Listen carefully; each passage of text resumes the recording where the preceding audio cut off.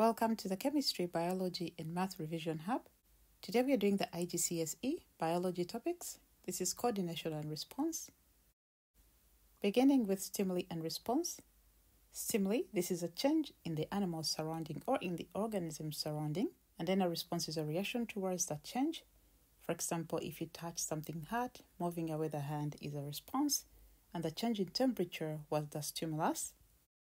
A receptor organ is an organ that detects the change. For example, your eyes can detect change in light intensity. Effector organs perform the effect against the stimuli. For example, a muscle could contract, causing the movement away from danger, and glands can produce secretions in response to some stimulus. The pathway towards detection is the stimuli or stimulus. This is going to be detected by a receptor. The receptor is going to connect. Through coordination, this is going to involve neurons, and then the effector, which could be the muscle or a gland, are going to respond. Example of stimuli include smell. This is going to be detected by the receptor organ, which is the nose, and then coordination is going to occur in the central nervous system. The effector organs are going to be the salivary glands, and these are going to cause secretions, which is a response, secretion of saliva in response to the smell. Moving on to an impulse. Nerve impulses are information transmitted in the nerve cells in the form of tiny electric signals. And then receptors, of course, we've already looked at this. These detect a change in the stimulus or in the surrounding by changing the specific stimulus into electrical energy. That is going to be what we call a nerve impulse. Other examples of receptors, here we have the eyes. These respond to light. The ears can respond to sound as well as to mechanical or kinetic energy. The tongue has taste buds, and these are going to detect chemical stimulation or chemicals or taste food. The nose is going to detect smell, and this is going to be a chemical signal. The skin is going to be sensitive to mechanical changes. It's also going to be sensitive to heat changes. And of course, muscles, these have stretch receptors. They're going to be sensitive to mechanical as well as kinetic changes or kinetic energy, which could be received. When a muscle is touched, that stimulates many receptors. Of course, a muscle is going to be covered by skin, so they're going to be touch receptors, pressure receptors, stretch receptors, as well as temperature receptors, and many more. You also need to know that receptor organs can detect change in intensity. For example, eyes can detect change in light, but of course they can detect dim as well as bright light. But also ears do detect sound, but they can detect low sound as well as high-pitched sound. Moving on to the central nervous system, this includes the brain as well as the spinal cord. And of course, the cells within the nervous system are called neurons. We'll look at those neurons later. The nerve impulses that go through these neurons, we've already said these are electric signals, and they are caused by the movement of ions. And again, at IGCSE level, we do not explain how ions cause the electrical signal. This is introduced in A level, but you just have to know that these are going to be caused due to movement of ions in and out of neurons.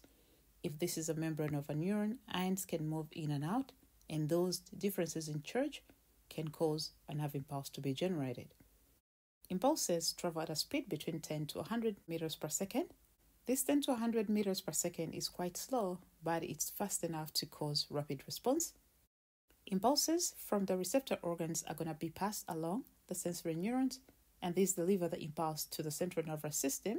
The impulses are going to return through the motor neuron towards the effectors, which could be the muscle as well as a gland, and this carries out the effect.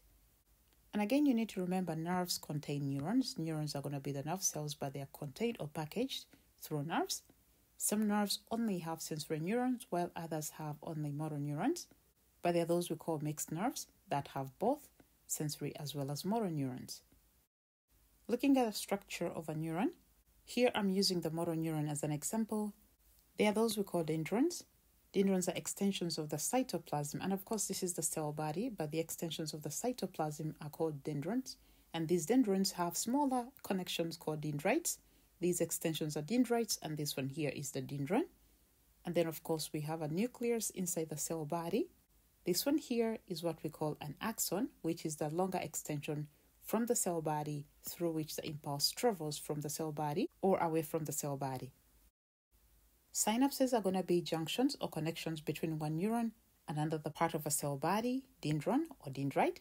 And like I've already said, axons are extensions from the cell body through which an impulse travels away from the cell body towards another area of that neuron.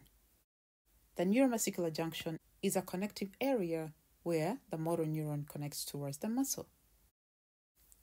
The myelin sheath, like we see here, these are fatty materials and they cover axons. Their purpose is to provide insulation in order to prevent short-circuiting. However, they also allow for faster conduction of nerve impulses through the axon. The different neurons here include the sensory neuron. You can see the structure is different. The cell body is towards one side. And here we have the interneuron, or what's called the radar neuron. The cell body is in the midway through. And the motor neuron. The cell body of this is going to be in the central nervous system. For the inner neuron, the whole neuron is going to be inside the central nervous system. And like I said already, the extension of the cell body through which an impulse travels from the cell body is going to be what we call the axon.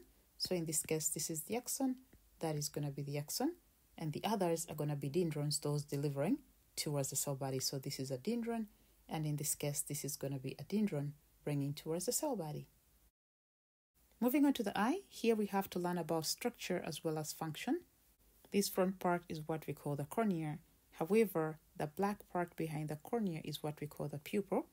That is the area through which light enters, and the diameter of that pupil has to vary in order to allow specific amount of light to enter the eye. Then the next we're going to look at the iris. The iris is what we see here, that is the iris. And this iris is made up of muscles like we're going to see later. It's made up of radial muscles as well as circular muscles. And these aid in varying the diameter of the pupil to let in more light or less light into the eye. We have the lens. This participates in the refraction of light or bending of light in order to focus the images onto the retina. We'll talk about suspensory ligaments as well as the ciliary muscles later on, and their role in accommodation or changing the size of the lens in order to allow images to be focused on the retina. There is also the fovea. This is the region where there is a higher concentration of cones, and therefore this is where we have better vision, or when an image is focused onto the fovea, it's going to be clearly visualized. The retina is a region where we have the light-sensitive pigment or light-sensitive cells, the cones and the rods, and that's where light energy is going to be converted into electric signal that can be detected by the central nervous system. And then we have the choroid. This is made up of many blood vessels that supply the eye with nutrients. So looking at the different structures, we begin with the sclera. The sclera in the front becomes the cornea, which we see here, the glass-like material. This is going to be the cornea, but as you move back, it becomes tougher, and this is the white part here. That's what we call the sclera. Then the cornea, like I already said, this is going to be the front part of the eye, and it's a transparent window. The iris is going to be behind the cornea, and of course this controls the amount of light entering the eye, like I already said, or it controls the diameter of the pupil. The pupil is black to prevent light from escaping inside the eye. The choroid, this is going to be made up of many pigments as well as blood vessels, so it's going to be darker, and it's also going to prevent light from escaping towards the other side. The retina is going to be the innermost layer, like I've already said. It contains the light-sensitive cells or the receptor cells, the rods and the cones that participate in the conversion of light into electrical impulses. And lastly, looking at the optic nerve, this is the nerve through which impulses are sent from the eye towards the central nervous system or towards the brain. Looking at how images are formed, like I've already said, the eye has two light-sensitive cells. One are rods and the others are going to be cones. The rods work better in dim light or are more sensitive when the light is going to be dim. The images are usually black and white, but the cones are sensitive to colors red, blue, and green, and these enable us to see in bright light. Both rods and cones are found throughout the retina, but of course cones are more concentrated around the fovea. That's why when objects are focused on the fovea, we see them more clearly. Due to refraction of light by the cornea as well as the lens, images are going to be upside down like we see here onto the retina, but the brain is going to interpret them backwards so we can see things clearly in the right way. Moving on to the iris reflex, this is very important. This is how the iris varies the diameter of the pupil to allow different amounts of light to enter the eye. Like I already said, the iris has two types of muscles. They are radial muscles as well as circular muscles. In the bright light, we need the diameter of the pupil to decrease, so the radial muscles are going to relax. The circular muscles are going to contract like we see here in this image here. The circular muscles are contracted, the diameter of the pupil is going to decrease, or the pupil is going to constrict, and this is going to cause less light to enter the eye so that the cones and rods are not going to be damaged. This allows us to have better vision, even if it's bright on the outside. In dim light, like we see here, the radial muscles are going to contract. You can see these radial muscles are contracted. The circular muscles are going to relax. And when the radial muscles contract, the diameter of the pupil is going to increase, or we say the pupil is going to dilate. And when pupils do dilate, more light is going to enter the eye so that there is clear vision. In this situation, the stimuli is light intensity, meaning variation, whether in bright light or in dim light, the intensity of light changes. So this is going to be detected by the retina or by light-sensitive cells in the retina, which are rods and cones. Information is going to be sent through the optic nerve or through the sensory neurons to the central nervous system, where a motor neuron is going to respond towards the effector, which could be the two muscles, and the diameter of the pupil is going to be varied. The blind spot, this is the region where the optic nerve leaves the eye. And in this region, because we do not have rods and cones or light-sensitive cells, images focused in this region cannot be converted into electric signals, and therefore there will be no vision, so we call it the blind spot. And again, for those of you who want to go through the experiment as described in your textbook to visualize the blind spot, you can look at that. Moving on to accommodation, this is varying the shape of the lens in order to visualize clearly images that are farther or images that are closer. When we observe images that are closer, light leaves them in a diverging manner, so the lens has to become fatter in order to bend or refract this light so that it can be focused onto the retina for clear vision. When we focus on distant images, light is going to approach our eyes in a parallel manner, so the lens has to become thinner and longer in order to focus the images onto the retina. This is when we focus on distant objects, and this is when we focus on closer objects. When we focus on distant objects, the ciliary muscles are going to relax, and then the suspensory ligaments are going to be taut. The lens is going to become thinner to enable better refraction of light so that we can be able to visualize distant objects. When we focus at objects that are closer, the ciliary muscles are going to contract, the suspensory ligaments are going to relax, and then the lens is going to be able to refract or bend the light efficiently for us to visualize objects that are closer. And again, this is very important. Accommodation is important in your exams, so please make sure you go through this. Moving on to the reflex arch, this is the pathway through which a reflex action goes. When there is a stimulus, this could be like pain or change in temperature and so on, the receptor cells beneath the skin are going to convert that into an electric signal. Like we can see here, this is the stimulus, and these are the receptor cells. They'll detect the change, convert the change that has occurred into an electric signal, and this is going to be sent through the sensory neuron. You can see the cell body of the sensory neuron is outside the central nervous system. So this is going to continue, and it's going to synapse with a relay neuron or an interneuron. This interneuron is going to synapse with a motor neuron so that the motor neuron brings the information back towards the muscle or a gland. In this case, this is going to lead to a connection at the neuromuscular junction we see here, and then the muscle is going to be stimulated to contract in order to move the hand away from the sharp object. In looking at the reflex arch, we see there is a dorsal root ganglion.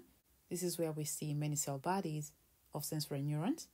And then we can also see there is a ventral root. The ventral root is where most of these motor neurons are going to be packaged.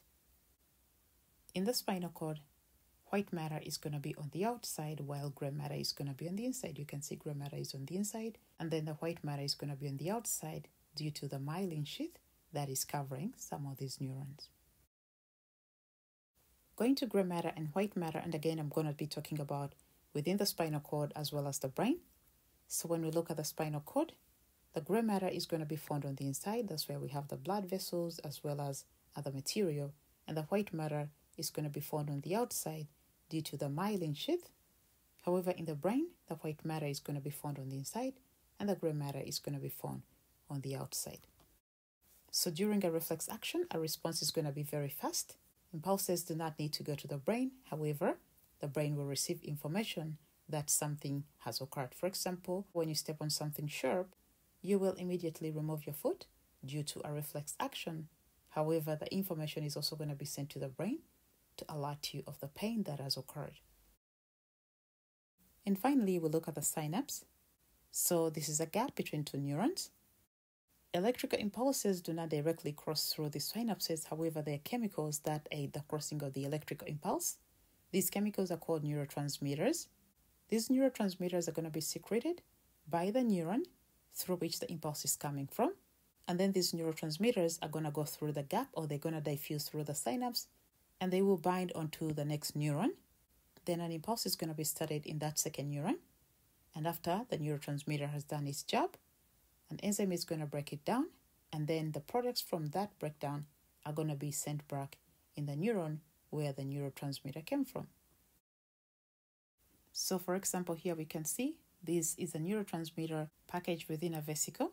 It's going to cross through the synapse and then bind onto the receptor on the next neuron to cause an impulse to be initiated in that next neuron. And afterwards, an enzyme nearby is going to break it down, and then the products are going to diffuse back into the previous neuron where they came from. Some drugs have effects on the synapse, or they can affect how synapses work by causing specific sensations if they do cross and bind onto those receptors within the synapse. For example, we have caffeine as well as nicotine. So this brings us to the end of this topic. Thank you for being with us. Do not forget to subscribe. See you in the next video. Bye-bye.